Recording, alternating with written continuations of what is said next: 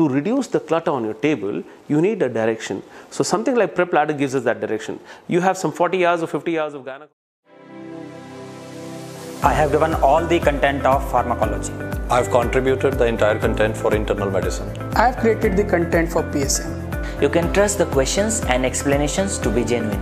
Detailed explanations will help you solve the different variations of the same question.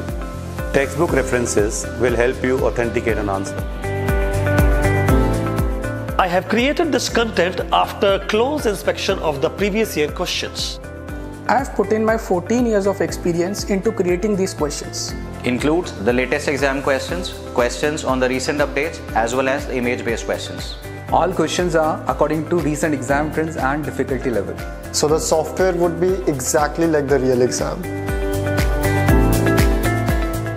All your queries come directly to me. So if you have any kind of doubt, you can ask me directly. I'll be solving all your microbiology related queries. You can ask anything about the subject, doesn't have to be only about a question. I'm always available for you whenever you need help. You can have a counseling session with me. So we've put in features to make sure you keep studying. The PrepLadder app will never let you fall behind. Solving obs and gynae questions will be easy for you after this. You would not have to worry about anatomy at all. You will be able to solve most of the questions in PSM. Most pathology questions in the exams are going to be derivatives or the repeats from these questions. 1 lakh competitors. 1 lakh competitors. 1 lakh competitors. 1 lakh competitors. 1 lakh competitors. 1 lakh competitors. 1 lakh competitors. 1 lakh competitors. 1 lakh competitors.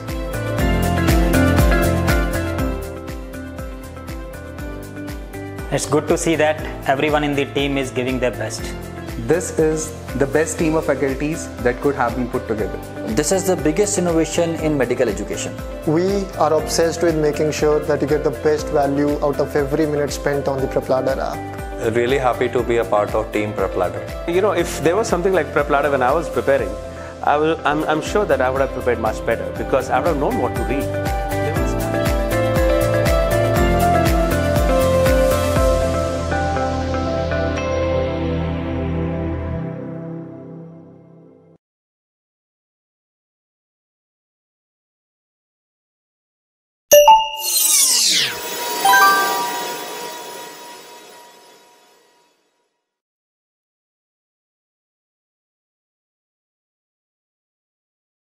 It's a tractional, which is the maximum problem for us because you see in a traction dental detachment, we can put a buckle, but because of the traction, because of the band or the fiber or the membrane, which is pulling the neurosensor layer off the retina, it may cause detachments again. You may put a buckle and settle the retina, but it may be pulled off again, it's not. So in tractional detachments, we have to go inside the vitreous cavity and cut all these tractional bands. We have to go and cut all these tractional bands so that they cannot pull the neurosensor layer off again. This is called as vitrectomy and requires a very painstaking surgery where we enter the vitreous cavity via the pars plana and remove and strip these membranes off individually so that they cannot contract and pull the layer off. This is called vitrectomy, and let us see if we can see a vitrectomy here.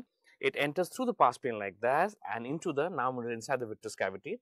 We now inside the vitreous cavity, you see the cutter here delicately cutting all the vitreous. You can see the vitreous line. This is the hole that we're trying to heal. This is a detached retina. It's mobile, it's moving around too much.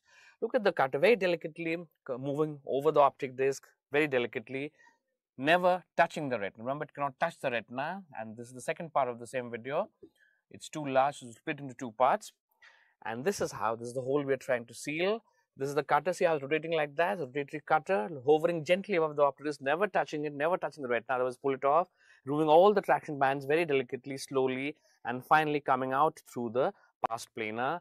This is the principle of vitrectomy, where a small amount of vitreous, volume vitreous is taken out so that we does not pull the retina along with it.